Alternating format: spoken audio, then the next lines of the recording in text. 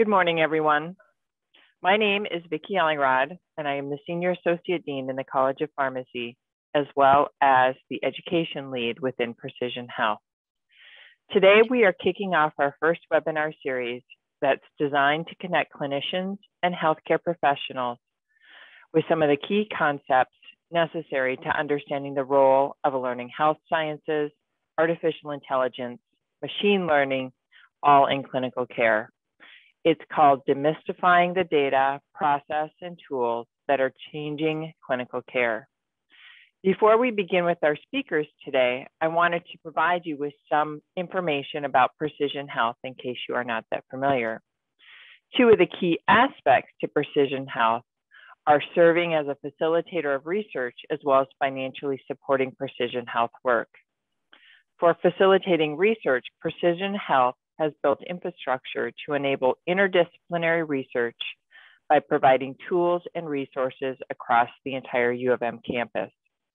If this is something that interests you, I highly recommend that you become familiar with our analytics platform, which was developed to help researchers from all disciplines and all levels access and use precision health data. For funding research, Precision Health also realizes the importance of encouraging research, not only through educational events like this one, but with real research dollars. Therefore, I'm happy to announce that currently nearly $6.5 million in research have already been distributed for promising projects as well as trainees here on campus. However, research that doesn't make its way into the clinic cannot change clinical practice, and Precision Health realizes the importance of translating findings into practice. Therefore, the Precision Health Implementation Work Group has been doing just that, with some of the most recent findings from this work also being highlighted on the Precision Health webpage. And lastly, education. Each year, we have provided to the U of M community and beyond opportunities to learn more about precision health through webinars like this one, symposiums not only for our own researchers here on campus, but for our participants within some of our research projects. And more recently, a first in the nation Precision Health Certificate Program, which is open to graduate and professional students across campus. We are currently enrolling students into the program for the winter semester, and later on, one of our speakers is going to be giving you more information about that program. So I hope with this information, I have enticed you to learn more about precision health. And in order to do so, I would like to encourage you to become a member and visit the Precision Health website where more information can be found. More importantly, as I mentioned, you can become a member. And if you're interested in that, we have over 220 members now, and they are all able to use our resources, get communication, support to publicize their work, and have other benefits as well. Therefore, please go and visit the Precision Health website to apply and learn more about everything that we do. For our speakers today, we are going to have two speakers, and then following, when they are done with their presentation, we're going to have a question and answer period. You can submit questions in the chat box at any time during this webinar, and then we will be reading your questions for our speakers to answer. As I previously mentioned, today we're kicking off our first webinar that is part of a series designed to connect clinicians and healthcare professionals with the concepts of a learning health system, artificial intelligence, and machine learning. I'm very excited about this program and so glad that many of you are interested in learning more about this webinar series. This program was developed in collaboration with Dr. Cornelius James from Michigan Medicine, as well as in collaboration with our Precision Health Education Work Group members. Our plan is to provide a webinar every month with the goal of having an in-person symposium in the fall. Today, though, we are excited to host our two outstanding speakers who will give perspectives on how data science, learning health systems, and precision health can enhance clinical practice. I want to introduce our first speaker, Dr. Gretchen Pyatt, who is an associate professor in the learning health sciences at the University of Michigan Medical School. Within that department, she serves as associate chair for educational programs as well as the Graduate Chair for the Health Infrastructures and Learning Systems Master's PhD program. And she is Director of the Precision Health Graduate Certificate Program. She has expertise in designing, implementing, and evaluating community interventions aimed at improving healthcare delivery in ethnic minority and underserved populations with diabetes. Our second speaker is Dr. Rachel Richardson, who is a professor in learning health sciences at the University of Michigan Medical School. She conducts original research on the quality and usability of data from electronic health records for research and has fostered many interdisciplinary research collaborations. She has directed implementation of data standards for national, multinational, multi-site clinical research and epidemiological studies for the NIH, her core, and other agencies. Dr. Richardson currently leads the Electronic Health Record Core for the NIH Health Systems Research Collaboratory, which is developing standards and quality metrics for clinical phenotyping using EHR data in pragmatic clinical trials. And with that, I would like to thank both of you for participating in our webinar today. Thank you, Vicki, and thank you for the invitation to speak today and to share with all of you how data science, learning health systems, and precision health can really enhance clinical practice. Again, I'm Dr. Gretchen Pyatt. I'm the Associate Chair for Educational Programs in the Department of Learning Health Sciences, and I'll be joined today by my colleague, Dr. Rachel Richardson, who is a national expert in data standards and learning health systems.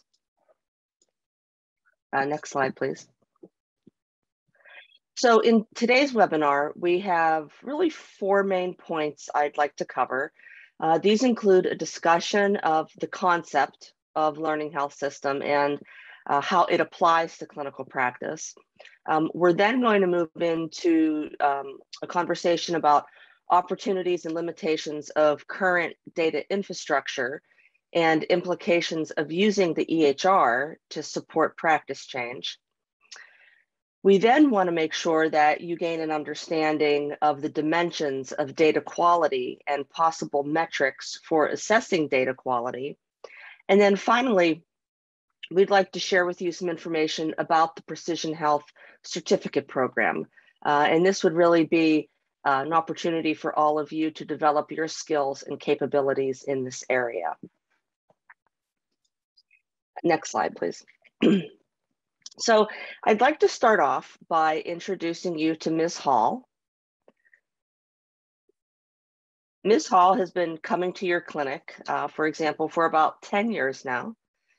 And she just turned 51, and she and her husband live in Ypsilanti. She's been a grandma now for about 3 years, and her daughter and grandchildren actually just moved in with her and her husband after her daughter lost her job.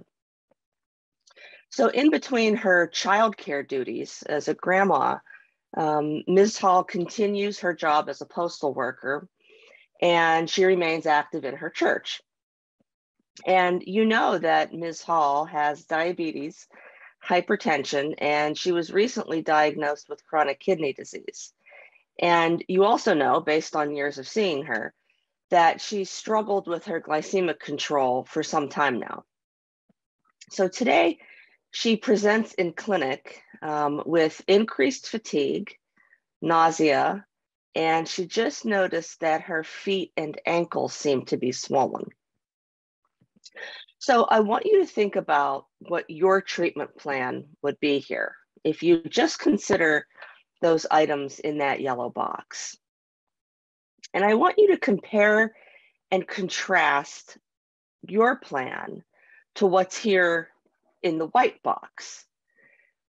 How do we make this jump from what's in the yellow box, these facts that we know, and what your treatment plan in your mind was, to a more comprehensive patient plan?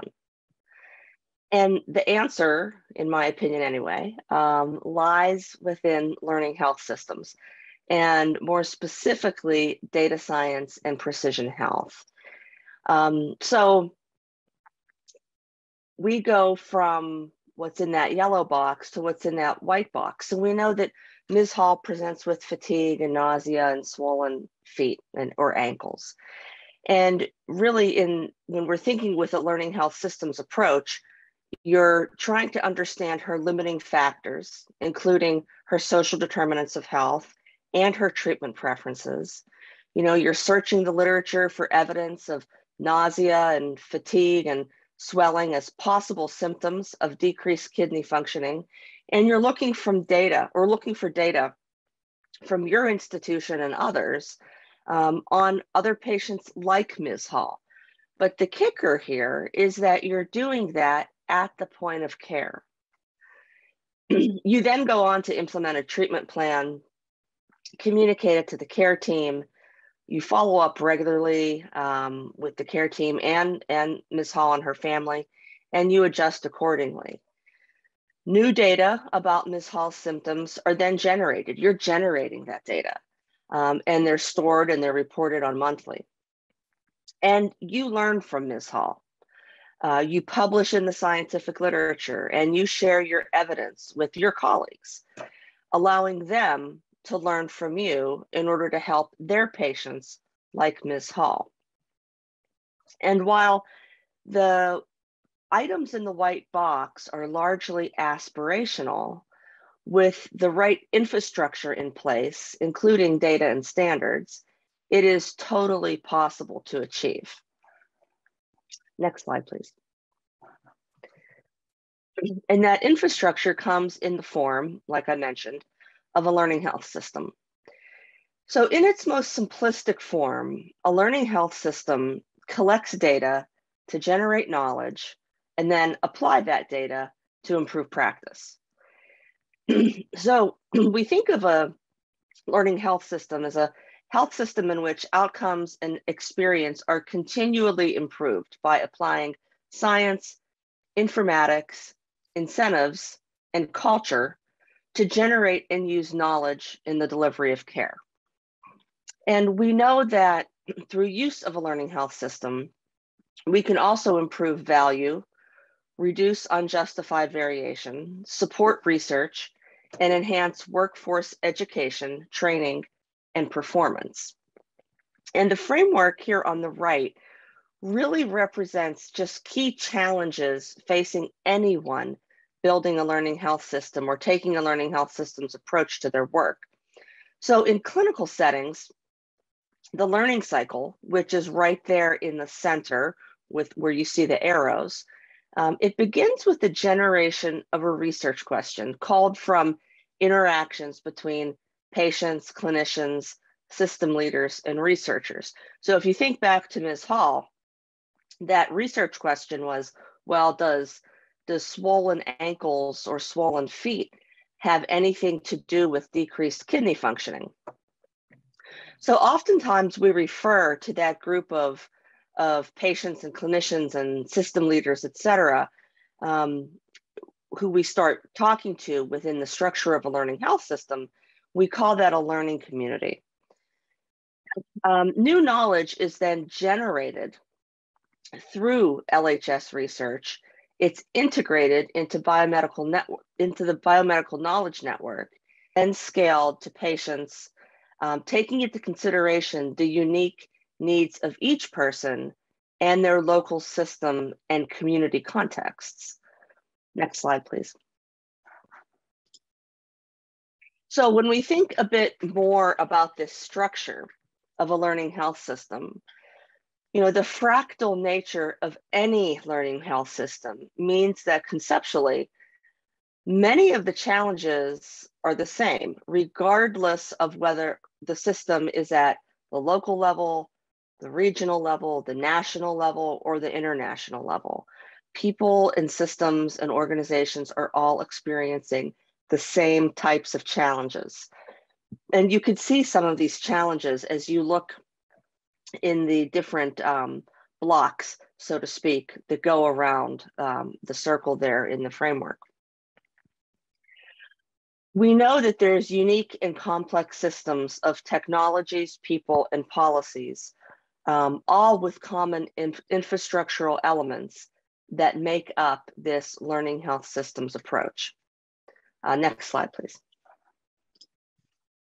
So when we dig into the center of that learning health system, where we saw those arrows, there's these cyclical building blocks that really provide the infrastructure that's so important in propagating a cycle of continuous learning.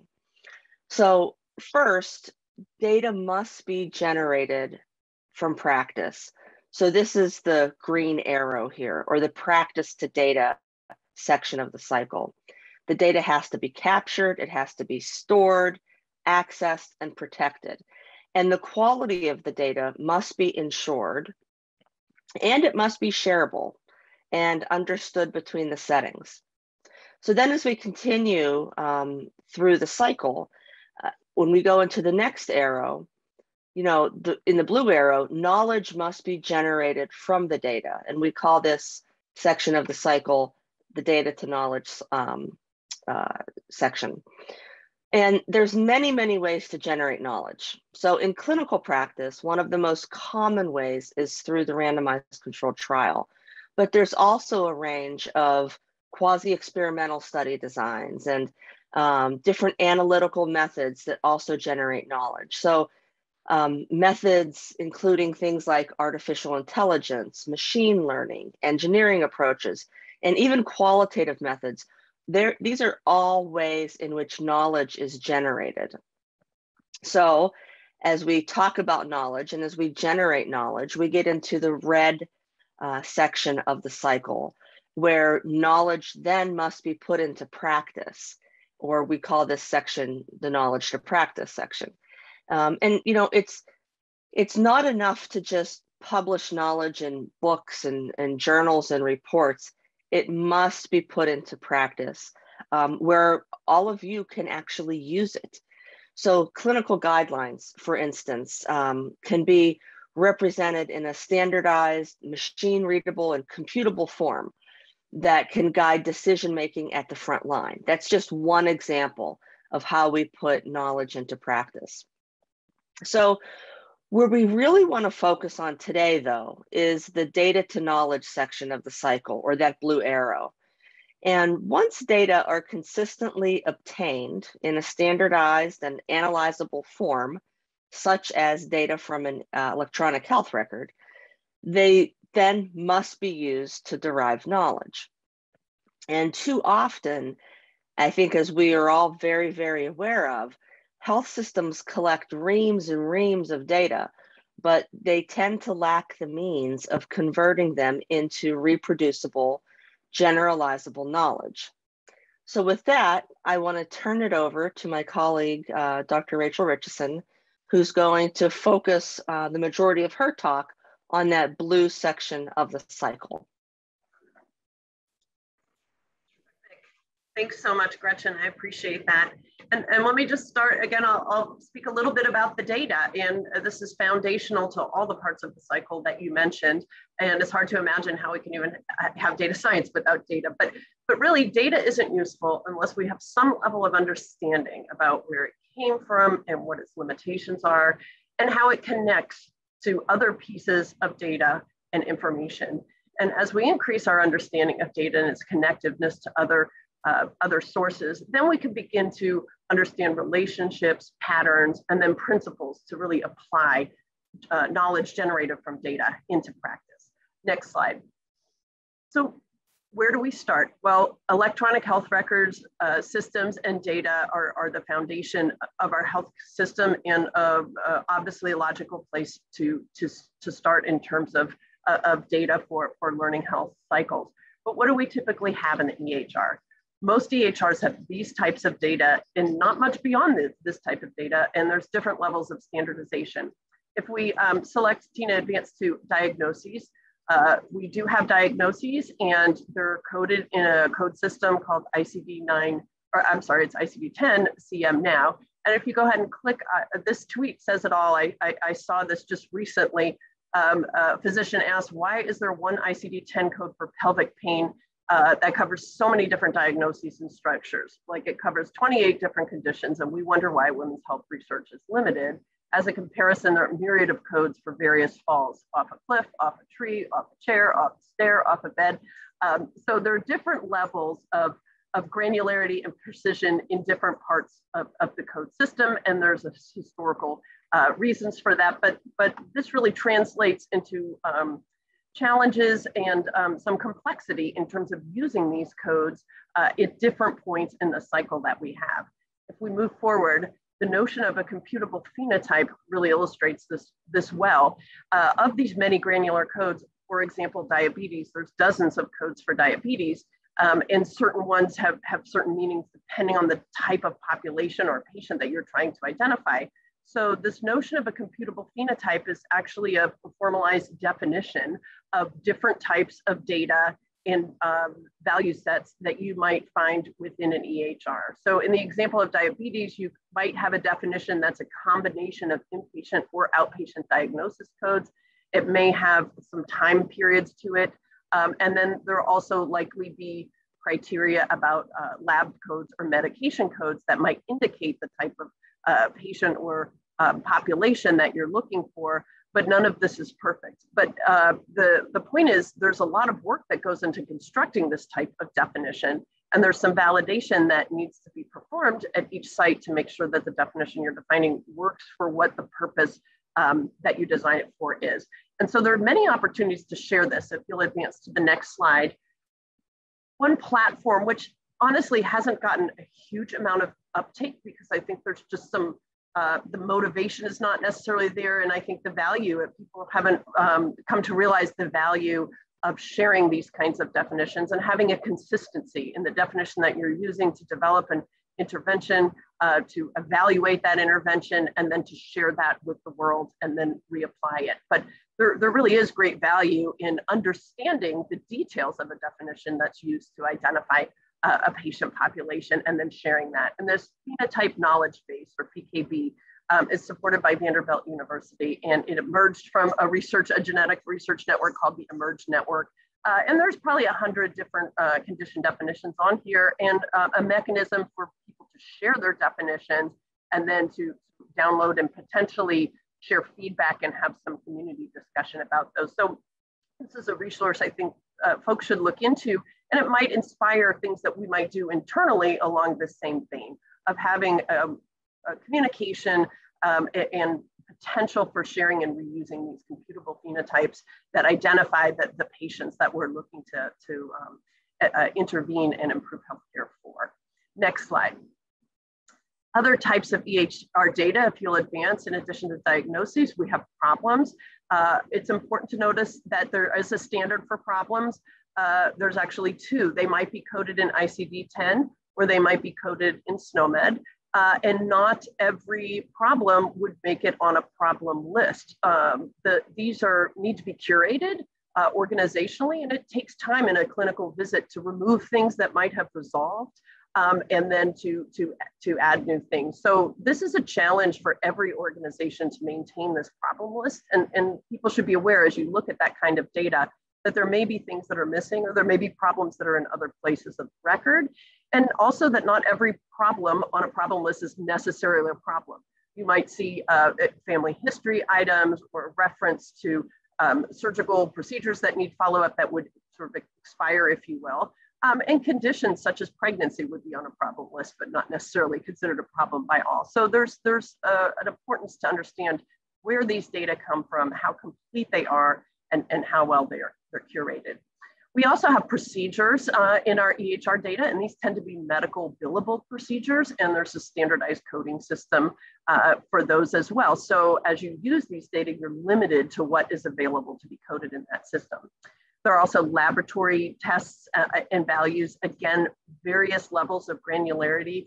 Our reference standard terminology for lab tests called LOINC actually has 800 different codes for different types of glucose tests. And so it's important to understand what those mean and how they can be clinically aggregated in a way that makes sense for patients. And again, this information can be shared and reused so that not everyone is reinventing the wheel each time. There's also family history data. in EHRs, and this may be contained modularized in a particular form with very structured questions, or this may actually appear on a problem list or in our notes in reports. And finally, I just wanted to highlight that we have reports, structured data from reports may be institutionally specific, so it may be difficult to compare these across organizations.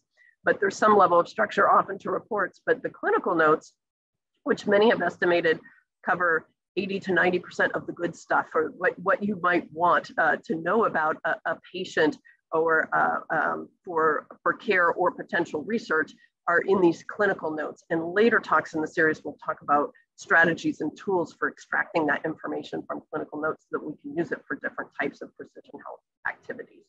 Next slide. So if we think briefly, I'll highlight just a little more detail than Gretchen provided on where data fits into these different cycles and the activities around them. So first, using data to knowledge for discovery. Certainly data can be used and is critical to hypothesis-driven research and identifying patients for trials, describing their baseline characteristics, describing populations and perhaps the outcomes. And data can also be used, as Gretchen highlighted, for more exploratory types of research, data-driven research and inductive research. As we move to treatment, data is critically important in how we might move interventions into practice, as Gretchen had mentioned, is the critical point. And to do that at scale, we could really use these electronic health record systems and automate, if you will, the right piece of information to the right provider at the right point in care. But to do this, we need data that is very, very precise and specific to the patient. If we don't, we run the risk of having decision support alerts or info buttons or all different formats that we could use for decision support. But if they're not relevant to the patient that you have and they're not specific to the patient that the clinician is looking at that time, then they're going to be very likely to dismiss those alerts and perhaps dismiss future alerts that are very important. So having a quality and a very high level of specificity and completeness of data, or good data, is critical for thinking about how we can use EHR systems to deliver automated decision support, as well as how they can be used to coordinate care between different providers on the care team. So this shared approach to patient care and this personalized approach requires sharing information among providers in a way that they can use it at the point of time that they need that information. And also the patient as part of their care team, right, as a driving member of their care team. As we start thinking about patient portals and how we can deliver and share information with patients, we can also share guidelines and even automated tools and messages for health promotion and prevention.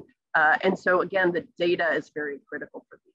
But as we roll these out, if you'll advance the next slide, we need to think about, are we capturing the kinds of data that we need to even evaluate and monitor this type of automated decision support, broadly defined, but are we capturing whether someone received it, whether they read it? Is it useful? Are we capturing exactly what providers and patients are doing in response to those messages and what was actually delivered in standard of care? And it's not clear that we really do this in all of our electronic record systems beyond capturing what is absolutely needed for the conduct of that visit and the generation of the bill many times. It's not clear that we're getting the level of detail that we need. So these are things that people need to think about as you're using data, or if you're in a position to be augmenting these systems for precision health. And then finally, the evaluation criteria. These data feed right into the evaluation. And is that evaluation, does it reflect what's important to patients? Are we doing a patient-centered evaluation and including things such as patient-reported functioning and outcomes? And are we also capturing what different members of that clinical care team think?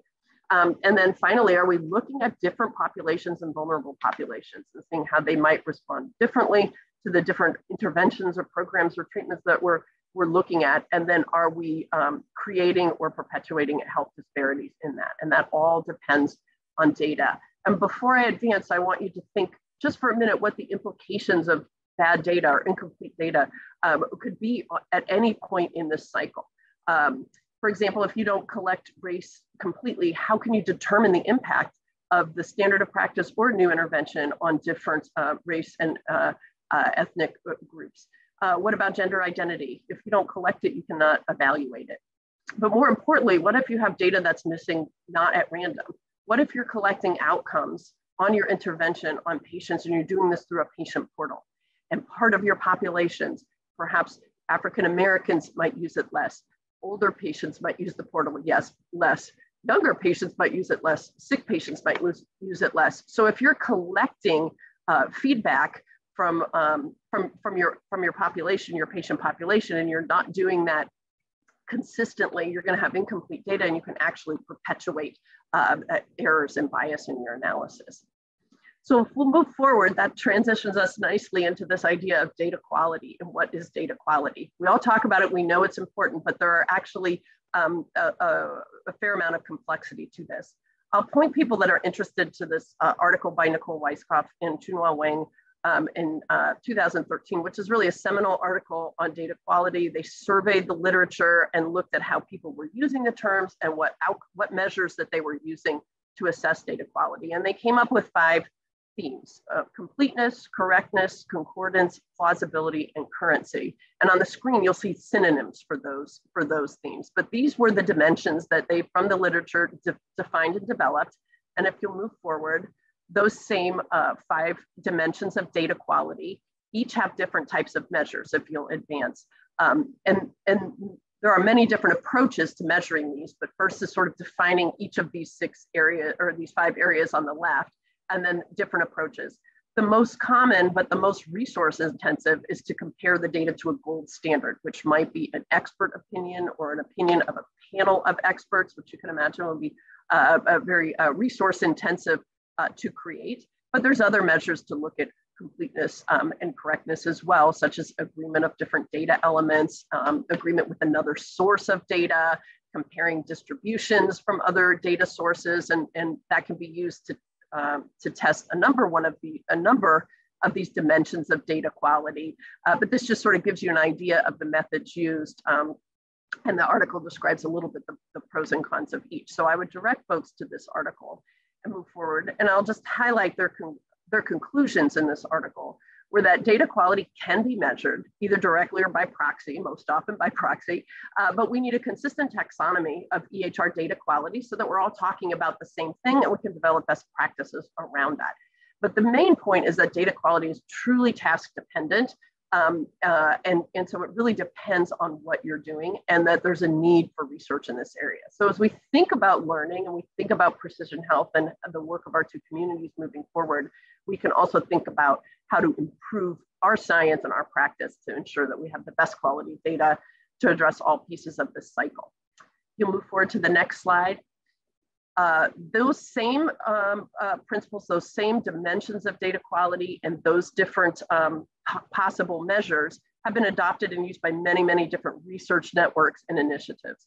In particular, the FDA's program for real-world evidence relies heavily on the use of real-world data, of which EHR data is one type. So they've developed some guidelines that use many of these, the concepts from that seminal article that I mentioned. Also, the NIH Collaboratory for Pragmatic Clinical Trials, this is a project that I work on. We've developed some data quality assessment guidelines, looking at that exhaustive work from Weisskopf and Wang, but trying to consolidate down to something a little more manageable. So if you move to the next slide, I'll just highlight in this particular case for these types of studies, these pragmatic clinical trials embedded within practice, we, as a coordinating center, identified 3 key dimensions that were important for the critical variables for the study. So for the key selection variables or outcome variables, we recommend that researchers perform a data quality assessment that looks specifically at the completeness of the data, the accuracy or the correctness was the synonym, or inconsistency, and that we give several examples of the type of assessment methods that may be used, but of course it depends on the data and the specifics of the data and the research question, but this is some level of guidance, as well as we suggested that they look qualitatively at the data flows at each place and understand what that provenance of the data is. So if you move forward, just to summarize, data quality really is all about purpose, and there is, it can be very intensive, resource intensive and time consuming to assess and improve data quality and make a plan to do that. And there is some sweet spot where there is sort of, you want the minimum level of effort and the maximum value of that. And that varies by study. If we move to the next slide, again, I'll just want to, on the types of EHR data, if you'll advance once more, Tina, I want people to think for a moment and take a minute to write into the chat, what types of data do we need for patient-centered care and precision health? And what are we missing here? And as you're thinking about this, I'll go ahead and we'll advance to the next. The things that I see that are missing coming from a school of nursing, nursing data, it may be in flow charts, but there's not necessarily a consistency or ease of getting that data out, as well as information that's coming from physical therapists and occupational therapists and other members of the care team. Functioning and quality of life, patient preferences, social determinants of health, demographics. These are all things that I'm seeing being entered in the chat now, and they're critically important for precision health. And so we need to think about those data that they're missing. How are we going to collect those data, and how are we going to collect them in a high quality way? We move to the next slide. I want to make one comment and really underscore this.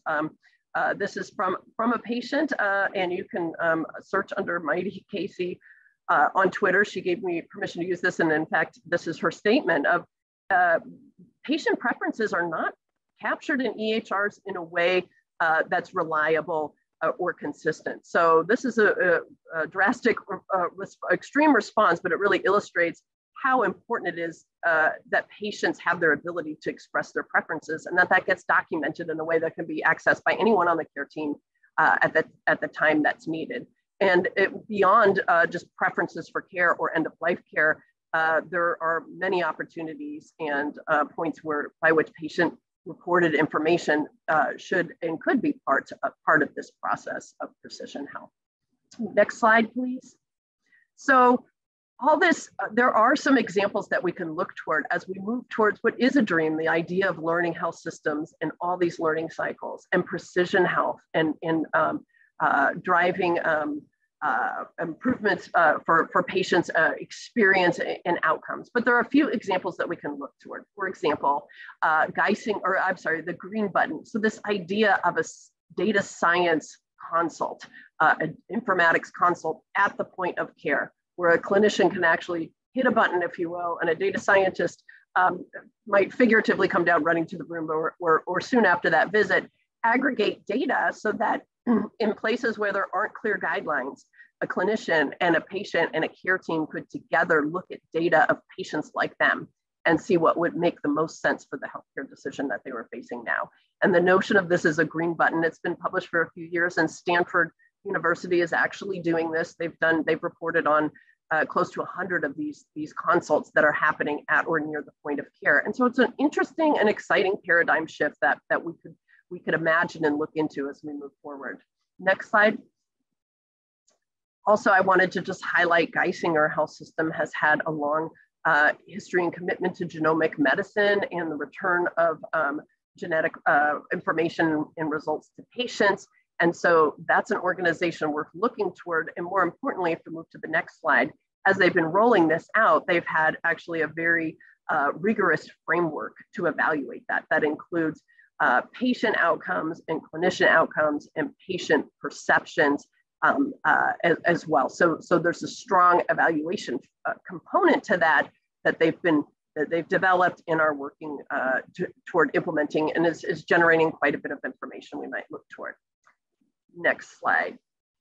And finally, I want to highlight there are many of these, happily enough to report, this is a growing trend, the idea where it's more patient engaged research and care community. And so I want to highlight Improved Care Now, which actually began with patients in a registry and patient reported information on children with irritable bowel syndrome, and starting with the data of what patients were feeling and experiencing and questions they had.